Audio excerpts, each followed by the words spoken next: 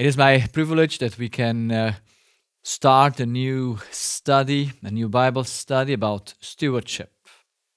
And today we have the undertitle, The Influence of Materialism. To be able to answer the question, what is a good administrator? What is a good steward? We need to know the requirements given for a steward. So every steward can only manage the property of someone else. That means own property cannot be managed as a steward, and as an end, the administrator cannot have personal property. If you have personal property, you can never be an administrator. Now we have in Luke 14 a story that will show us this. Luke 14, starting from verse 25. And there went great multitudes with him, and he turned and said unto them, If any man come to me and hate not his father and mother and wife and children and brethren and sisters, yea, his own life also, he cannot be my disciple. And whosoever doth not bear his cross and come after me cannot be my disciple. For which of you, intending to build a tower, sitteth not down first and counteth the cost, whether he have sufficient to finance it? Lest happily, after he hath laid the foundation and is not able to finish it, all that behold it begin to mock him, saying, This man began to build, and he was not able to finish. Or what king going to make war against another king sitteth not down first and consulteth whether he be able with 10,000 to meet him that cometh against him with 20,000? Or else, while the other is yet a great way off, he sendeth an ambassage and desireth conditions of peace. So likewise, whosoever he be of you that forsaketh not all that he hath, he cannot be my disciple. So a disciple or a steward is the same thing. So to be a disciple of Christ, there must be first a realization that I have nothing personal. I must realize that whatsoever I give, it's not from me. Whatsoever I manage, it's not my own property. Now, people think, and we think, because we are born in a deceptive way, in a deception, that we have possessions. And so we think our mother, our father, and even our life is our own, which is an absolutely impossibility, which is an absolute deception. That's why Jesus says the first thing a disciple needs to realize is that he has no personal property. If he does not forsake all that he has, that means if he does not give all that he has, if he does not understand that he has nothing as his own, he can never be my disciple. I hope we get this first requirements to be an administrator, to be a steward. You must know you manage the property of someone else. But then a steward also needs the ability to perform the task. So he must have certain capacities to perform the task. He must be able to do a counting if it's going to work. And then he must have the ability to be responsible to the owner. So we will look to all this. But first let us a little bit look to the basics of creation. When God created something, he created everything with a purpose. And he created the thing according to the purpose it was made to do. But everything that he created, the structure, cannot work by itself. It must work by means and needs. And he stabilized, or he fixed a source where the structure needs to take in order to give, to fulfill the purpose. These are things that are unchangeable and they are determined by the Creator. Now, just a short example. This is a watch. Why do we have a watch? What is its purpose or task? It is to display the time, to show us how much time it is. Without it, if the watch does not function, how can it fulfill its purpose? So the watch must function, but in order to function, it must have a source of power, and that source of power is, in most cases, a battery. The purpose and the function are inseparable units because you can never fulfill your purpose if you not function. We will see that life is not the purpose, but if you're not alive, you cannot fulfill the purpose. So, when man was created, Adam and Eve's purpose or mandate were plainly made. God put him on earth, and his purpose was maintenance, the life on the earth. Man was the only link of the world to its creator. He was supposed, he was the one, not only supposed, he was the one that the whole world, our earth, would be fixed in him.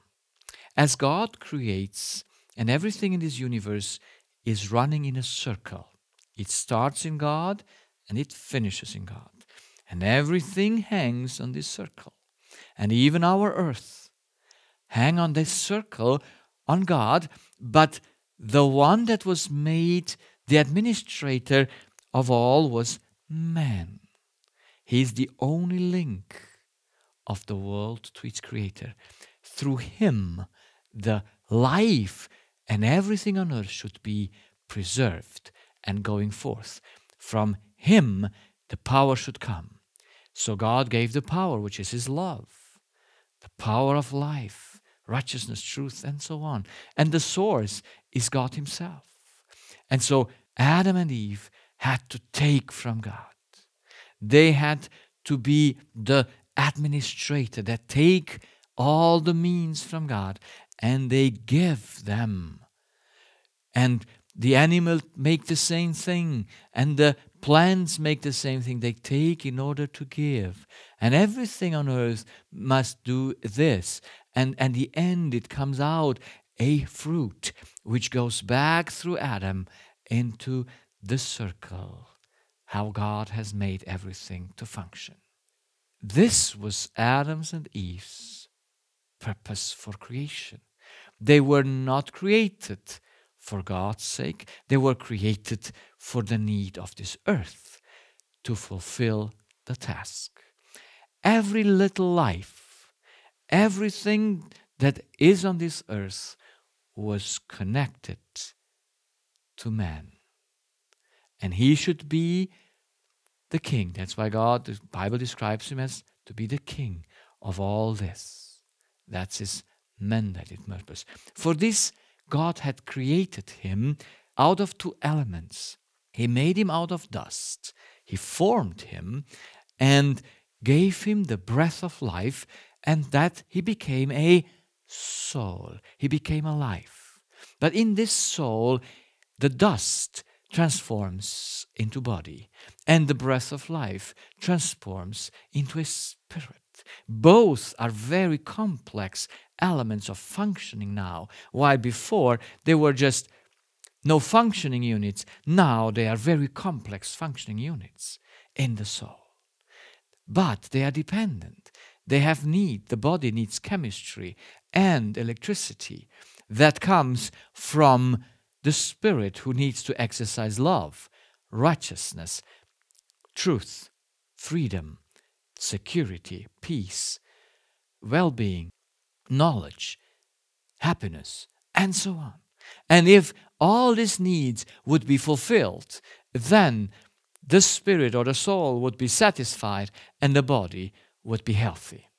So man was created out of two elements so that he should fulfill his purpose. Now, let's see what these two elements can and what they cannot. So, this is the body and this is the spirit, and they are only functioning while being together. as the soul. But their function is distinct. Only the spirit can act for himself. The body obeys the commands of the spirit. Everything my body does is just fulfilling the commands of my spirit.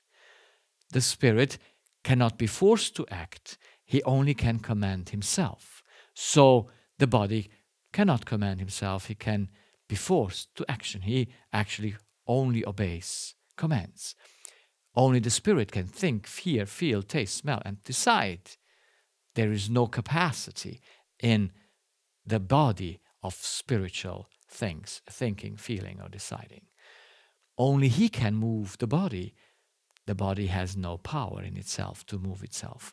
Only the spirit can have relationship with God, humans, and animals, and the body cannot do that. He can only deliver information. He has no relationship capacities.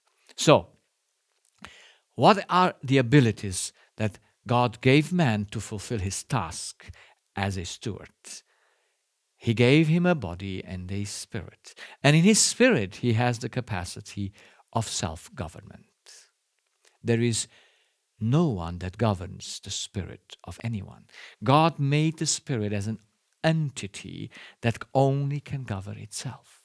The spirit is an impermeable substance, so to say, that only can act for himself. God has not made the spirit ever to be governed by him. No, the spirit has self-government. It must, everything physical that is governed, you say a word and it does, it happens. But the spirit must govern itself. So that's why he must have capacities. He must have a capacity to think. He must have discernment. And he must have a capacity to decide. How can he govern himself if he doesn't have these capacities? So we have seen the spirit has these capacities. Without this, he cannot be a steward or an administrator, a manager. He must have morality. He must know for whom he does what he does. And he must have responsibility so that he can give the owner, the one that has given him the stewardship, that has given him the means also to take an accountability from him. So he must be responsible. For all this, he must have these abilities. Now, how does man think and how does he decide? How does he govern himself? That was one of those things that I'm very thankful for God, that he helped me to understand as a medical doctor, as I worked in my practice, that I came to understand that how humans take decisions, how their mind functions, and which is the thought that governs all the functions. Where do thoughts arise from? Where does the ability come to decide and to think? So God helped me to understand it. Actually, it came out of an error. I came to understand the truth. My error was that I was thinking that diseases come from different causes. Like tinnitus, that it's a sound in the ear, comes from another cause than someone has dizziness, or when he has throat pain, or whatever dysfunction I found in the body. I thought, let's put all these people that have the same dysfunction in a group, so to see what do they have in common, so that we can see the cause of each disease. And so I looked to the common denominator in each group, and by God's grace I came to an understanding that the common denominator in every group was one thought. So it did not matter what disease a person had when it came from his thinking. Now there are causes by, you can be poisoned, you can be burned, you can be frozen. Those are causes where your body can become sick or in dysfunction. But we don't talk about those. We talk about those that come from the mind, because we want to understand how the mind, how the spirit functions. And all those that come from the mind, and there are more than 9 out of 10 diseases, come from one thought. So if we can rule out the physical things, then it must be this one thought. And that one thought was the thought of loss. So he said, how does it come that people have all these diseases? But that answered also my question that some have all of these diseases. They have the tinnitus, they have the dizziness, they have the throat pain, they have the cancer, they have the diabetes, they have the depression, they have it all. And I say, how can them come they have it all? Because it all comes from loss, from one thought of loss. Then some have greater loss than others, and so they have greater diseases than others. Or they value their loss greater than others. And so in every case, loss was the cause of the dysfunction of the body. And so I understood that man must put all his information that comes unto him in 3 categories. Let's look. Here is the cortex, the brain, and above him we have the spirit. And the spirit has a conscious and a subconscious part, we know that. And we have 5 senses. We have the eyes, the hearing, the feelings, the smell, and the taste. Now all of this must come to the spirit. They come through the body, and they must be put in 3 categories in the subconscious: in gain, indifference, and loss. Everything I see, I put either in gain, because, oh, I like it, it's a gain, or, oh, doesn't matter, or it's a loss, I don't look to it anymore.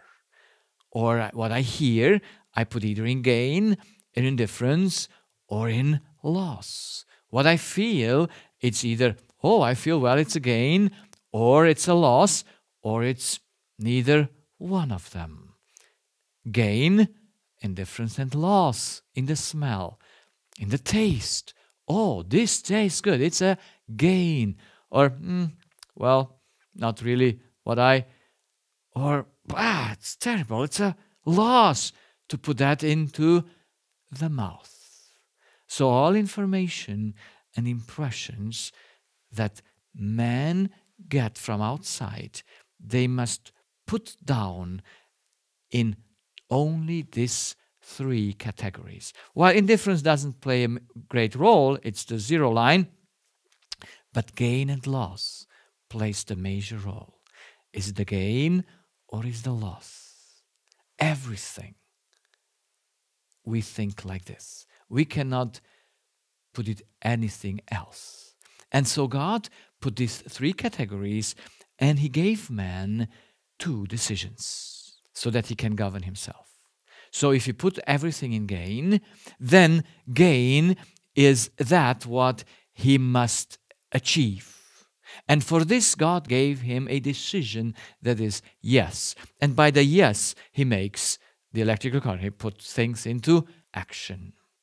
So this is how he must achieve the gain, by saying yes. All decisions are just yes and no.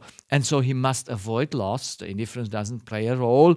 So he must always avoid loss. That's why God gave him a no.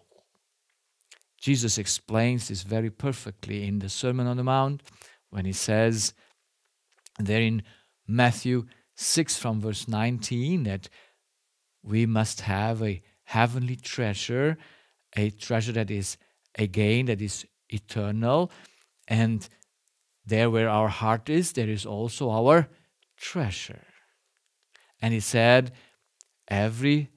your decision, every word is yes, yes, or no, no. Anything else is from the devil. All our decisions are just yes and no. You see, Adam had to govern himself, and he had to put something higher than other things. So a loss is not necessarily something that is in itself a loss. It's just in this moment, I have this more important than this. This is a gain now, and so the other one might be later again, that what I now considered a loss. So a loss does not mean necessarily to be a loss. It's just, it's a lower gain. it's a lower gain. That's why Adam was put in a perfect garden. There was nothing for him to lose. But to be able to decide, he had to say, do I take an apple or a pear now? And in a moment that he decides for the apple, then the apple is more gain than the pear or the peach or whatever it was there. And so, but in another time, he sees the peach and the apple and he decides, oh, the peach is more a gain. So he has to govern himself, and God gave him this self-government by gain and loss, giving him a yes and a no. So for what do you say yes? You cannot say no. For what you say no, you cannot say yes. So it's very simple, the way God created us in its structure to function. And this is how we make the electrical current. This is how we take all our decision. It's just yes and no. Everything else is not possible. Whenever you take a decision, you must say yes to something and no to the other one. You cannot say at the same time to the same thing, yes. You must take it in an order. You must say yes the next minute to what you said no now. But you say then yes to that and say no to that other what a minute before you took. So it's only yes and no. Now, God made us individuals. And we must understand gain, indifference, and loss. What is individually and what is not individually, what is set for all people. Now, the question of what is the gain and the loss, and how much is the gain and the loss, is individual. We want this, some they see this as a gain, the other sees the other tastes this, he sees this as more beauty than the other thing. The one says, oh, this is much, the other says, oh, this is less. So that's very individual, that's very subjective. God gave that. Everyone can go as he wants. But even in the what and the how much is the same. Many people have the same what and have the same how much because they match with their desires. But in the end, it does not matter because these are given to every individual to be individual, not the same. We should not have the same taste. Now we have the same taste, but not everyone tastes this so good as the other one tastes this good. You see, that's individually. And that is the nice thing that God gave to everyone, to be individual, have his individual part in what he sees as a gain and a loss or as an indifference. But what God has set is the how. How do I get to gain and to loss? This God has set for all humans to be the same, and this is set by the law. This he governed. He said, how you reach the gain and how you avoid the loss, that's how I created you. So individually, we the what and how much and all this, but the how is set by the Creator. Let's look what he set for a gain. He said a gain is to give, and the loss is not to give. That's the opposite, or to keep.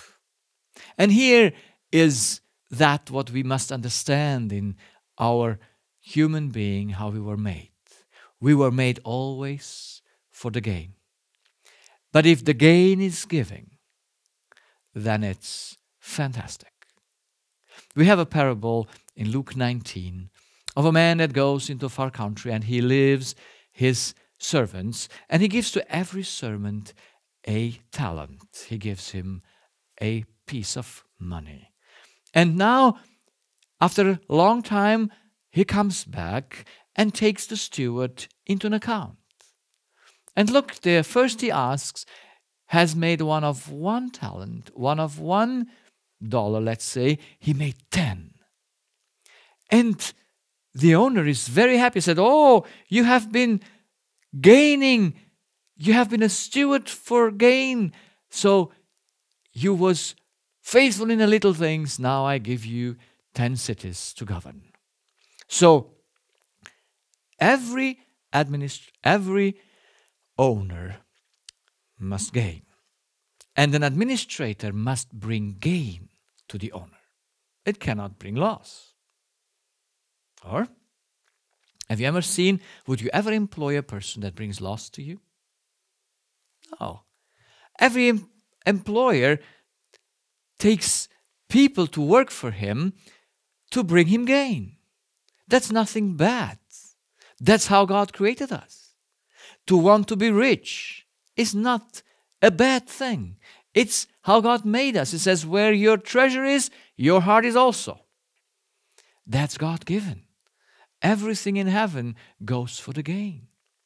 Adam was made to make gain, to give all that he got from God. He had to take from him and give. Gain is to give. Now, here is the servant, the steward, who gives an account, and he brings, and God, the owner of the money that gave him to him, says, wow, well done. That's how I expected you to work, to make 1 penny more. The next comes and he has 5. And wow, the owner is very happy. You made 1, you made 5. That's gain. And then comes the one that took the money and put it in a napkin. That's how you should, in German, that napkin is something you have to take off the sweating. You know, when you work, you sweat, and then you need a napkin to take that sweating off your front. And so now that he put that money in that napkin where he should have worked with and hided it and gave it back.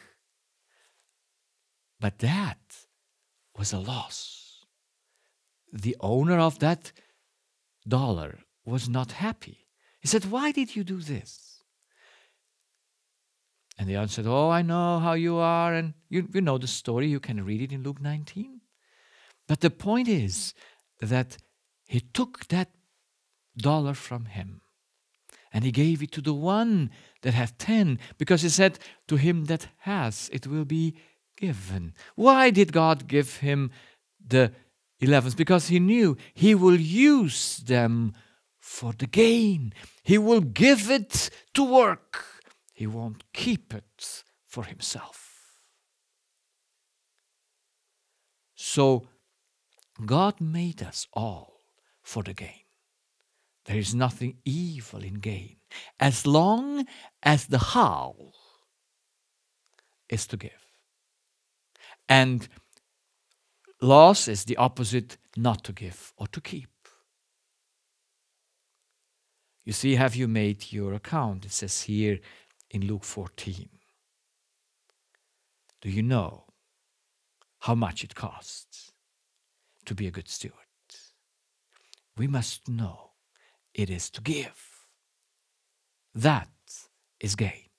And as long as gain is giving and loss is not giving or keeping, there is no danger for selfishness. There is no danger for anything to go wrong. So, what was changed in Adam through his fall into sin? When Adam disconnected from God, something changed, and we'll see those changes.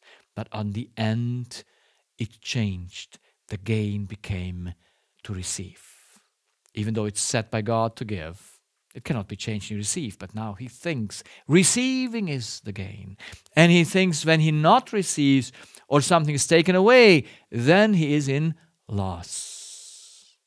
And now it's obvious that he is in a distortion. It's obvious that now he does not calculate things anymore correctly. And he becomes that what he should not become.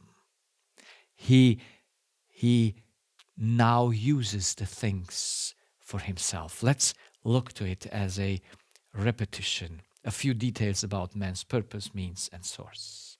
This is man.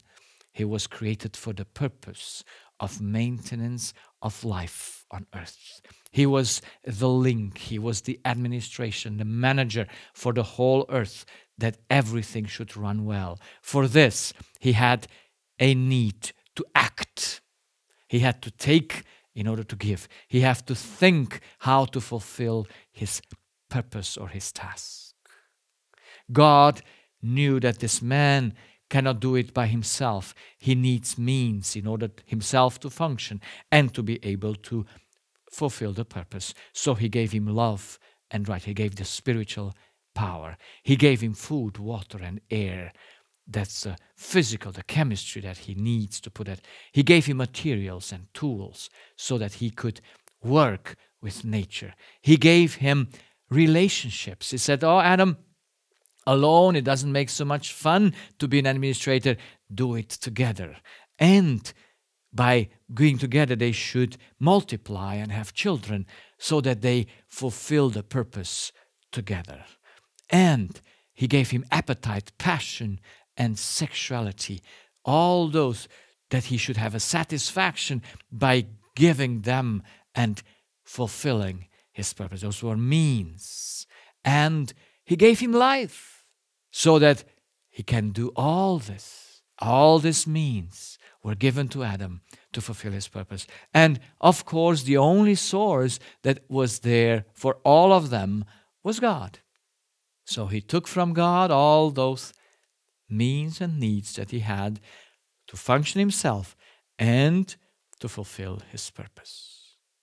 And everything went well until he became changed in his heart about what is the gain and the loss. How do I get, not the what, how do I get? When gain is to receive, a resource or a means becomes a goal.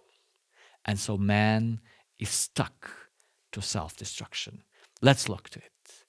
Love and righteousness are means that we should exercise it. But now we expect it. We say, if you don't do me love, if you don't do me righteous, I die. So a resource, a means becomes a goal, becomes the purpose. Food, water.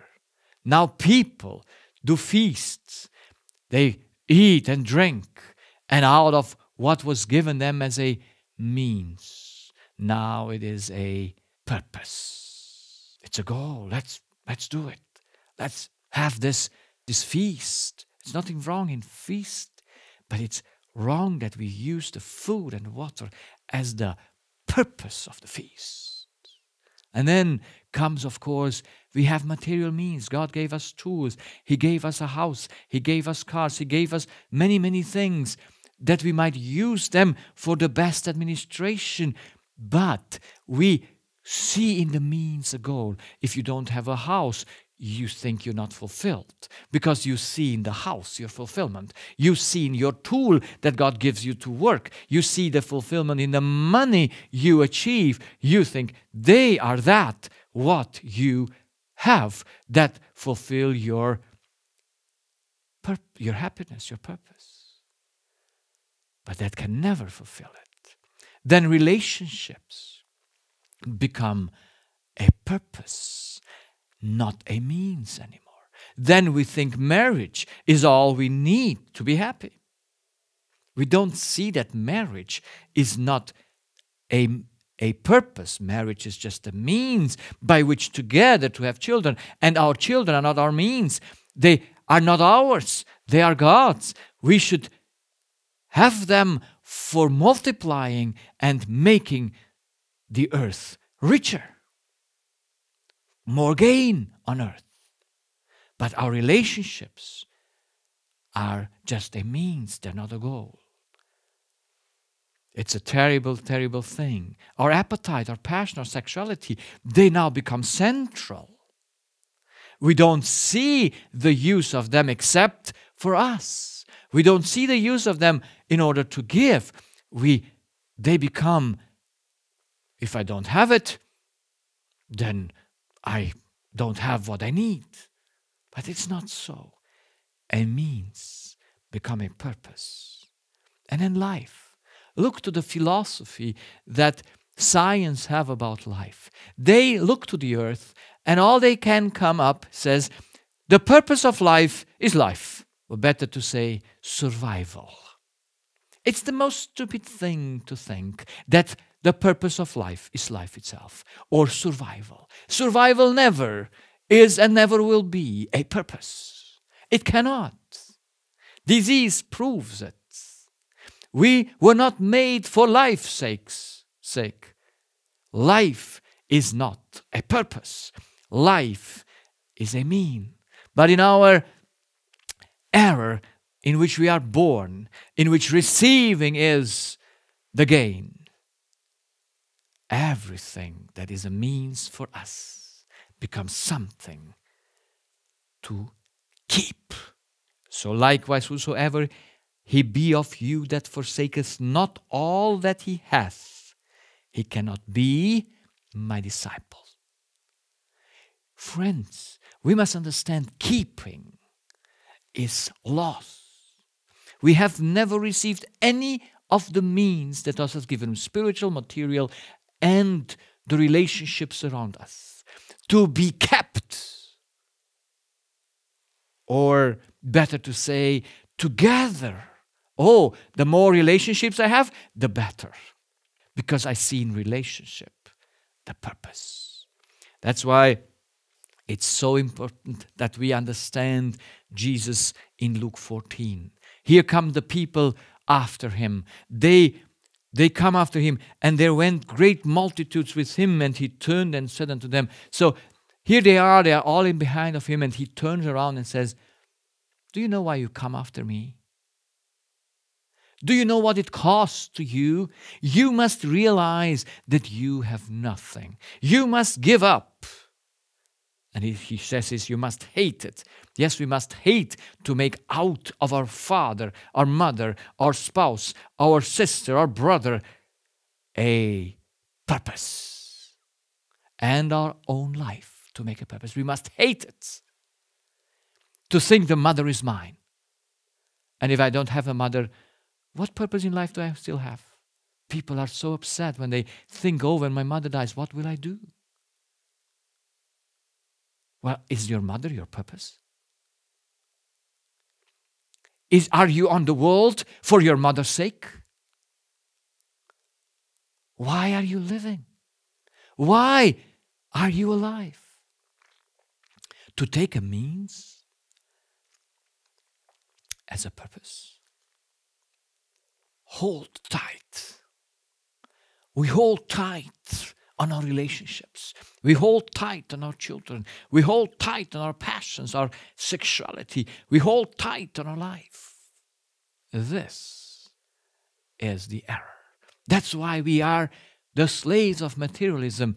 We think in this matters, in what we have, we find our purpose. And Jesus says, no, friend. You own nothing. You have nothing. There can never be a purpose in your means. But even in our deception, we go even further. We made out of God a purpose. We think worshiping God is the purpose. We don't see that worshiping God is just the taking of the means that He gives to us in order to give and to fulfill the purpose. We are upside down by thinking again is to receive. Let's look to the rich young ruler. It's also the story here in Luke 18. This man, this story makes me very much thinking. It just is good for everything you want to point out. Because everything in this story is so revealing to us. This man is a religious person. He comes to Jesus because he sees that Jesus is somehow different. And he sees that something is lacking to him. He is one of, of these multitudes that come after him. And he comes to Jesus and says, Master, what shall I do to inherit eternal life? Because you see, in the selfish nature, eternal life is a purpose. But eternal life, in reality, is only a means.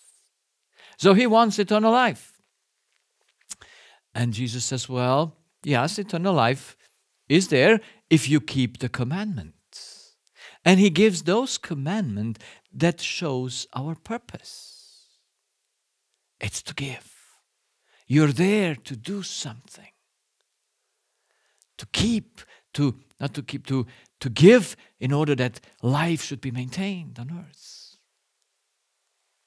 So he gives him that part of those 6 commandments that talk about the giving, the purpose. And he looks in and says, well, all this I have done from my youth. Now, Jesus should be happy and said, oh, well done then. You're ready to, you have eternal life. But he knows the deception of this young man. And he says to him, looking with love into his eyes, he says, there is one thing that lacketh. Sell everything you have. Forsake all that you have.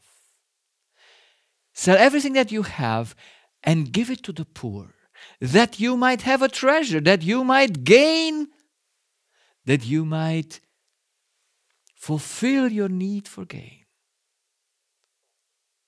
That you have a treasure in heaven, and come and follow me. Why could this young man not do it? Because the Bible says he had many riches. So for what purpose did he have the riches? To keep them, to gather them, to hold them tight for himself. He did not understand the law of life. He was living in a pure deception. Everything was running around himself. And what the means he had, they were not in order to give. That's how we live today as well, friends. It doesn't matter the religion you practice. In reality, you live for this, in order instead of for this.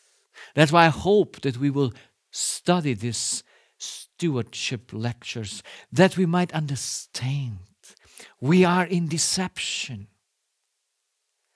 There was a lady who told me that she just had to take all the stuff out from her mother after she passed away. And her mother had 2 flats, and she just put everything there, and she kept her letters from her youth. Every little thing was kept in those 2 flats and in the basement and in the place above in the storage. Everything she kept. Even, she says, the things where you put into the bags, little bags, when you took the bags out, they fall apart because they were so old. But they were put back there. Everything was kept. Friends, do you want, after you're passing away or whenever someone comes, to throw things away or to find that you kept everything? We have things not to keep them, but to give them. Our life is there to give. Our appetite, our passion, we use in order to fulfill our purpose. Our relationships, we use in order to fulfill our purpose. They are not a means in itself. We are not there to keep them. We should hate to keep them. That's why Jesus says, if you do not hate your father and your mother, your wife and your children and your brother and your sister, that's relationship. That's the center of all. We have put our relationships in the center as a purpose. And by this, we die. People get sick because of relationships, because their relationship is a purpose, not a means. We are there not for us. We are there to give. But if a means become a purpose, then the purpose cannot be fulfilled anymore. Then the means stop you. If you think in achieving you have the purpose, then of course you can never achieve the purpose. You cannot come to the purpose, and you will die unhappy. This is why people are unhappy. Even though they have all things, they have achieved their great material things, they look into their rich things, and like the rich young ruler, he had all that, but he was not happy. Why? Because happiness is when you throw it out. Happiness is when you give it. When you understood that you have nothing that you must keep. So likewise, whosoever he be of you that forsaketh not all that he hath. That means he understands that he has nothing for himself. He has all to give. He forsaketh it all. He gives it all because that's the purpose. Then he can fulfill his purpose. But if he does keep it, he gather, he hold tight, then his purpose will never be fulfilled. That's why people are so unhappy, even though they are rich. Even though they have many good relationships, they are still unhappy. Because they can all lose this. They don't see that what they do is what brings the gain. When they sacrifice their life, when they give it, Jesus says, then you gain. When you sell everything you have, then you have a heavenly treasure. Then God sees, oh, this is one that I can give more, so that he gains more. The more you give out of the means that you take from God, the happier you become. And that's your fulfilling of your purpose as a steward. We will study this more in depth in the coming up lectures. But I hope we understand the first, most basic thing. We possess nothing. Everything we try to keep as our possession is a deception and will bring us not happiness. It will not bring us to be happy and fulfill our purpose. Because happiness and joy are only when you fulfill this, not when you keep the things. May we understand this. We are here to use all these means to fulfill the purpose of bringing gain unto God, unto our Lord, who gave us the stewardship, gave us the management of his own things in order to be multiplied, because all in the earth multiplies. All is made for the gain. Amen.